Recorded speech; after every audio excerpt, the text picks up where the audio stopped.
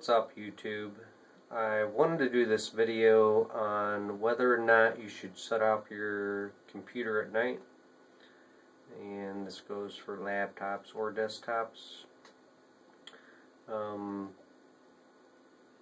The answer to that we'll get to in a moment here.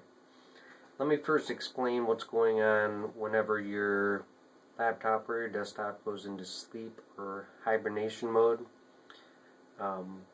Basically what's happening here is it shuts off your screens and shuts off the fans and the hard drive, but it is actually still running the electricity through the resistors, the power supply, and most importantly it's still running energy through your CPU or your central processing unit.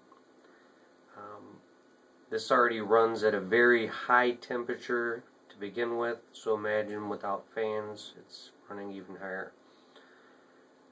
This is the first hint to the answer on whether you should shut down your computer or just let it go into sleep or hibernation.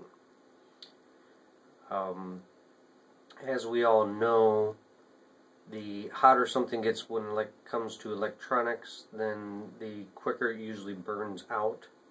So my recommendation obviously is shut your computer down every night or when you're not using it. This will expand the life of it and the life of many hardware problems for the future. Thank you all for watching, and stay tuned for more.